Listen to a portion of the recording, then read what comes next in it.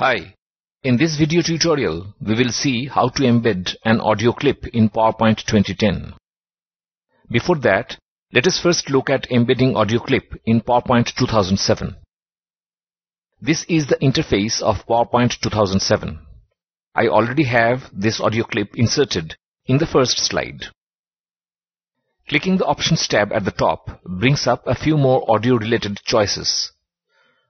The audio icon can be hidden during the PowerPoint presentation. There is the checkbox to select looping of the presentation until manually stopped.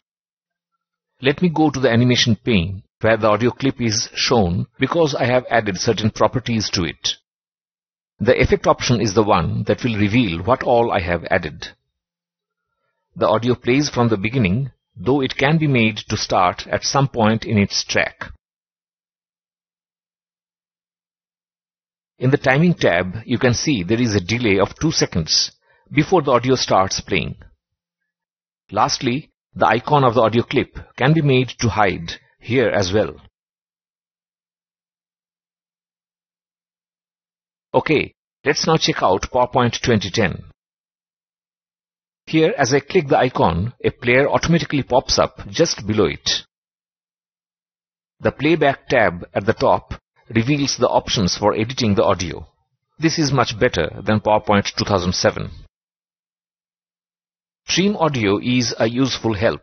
To use it, slide this red-colored marker and you can see the time of the clip is changing. You can hear the selected portion by clicking the play button. An excellent feature here is that you can fade in and fade out the audio clip. Let me show you the effect options by going to the audio clip in the animation pane. The options are nearly the same as in PowerPoint 2007. You can choose the number of slides over which the audio will play.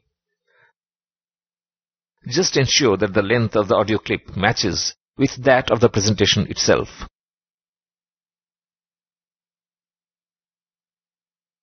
That's all there is in this video. Hope the video helps all the presentation makers. Thanks for watching.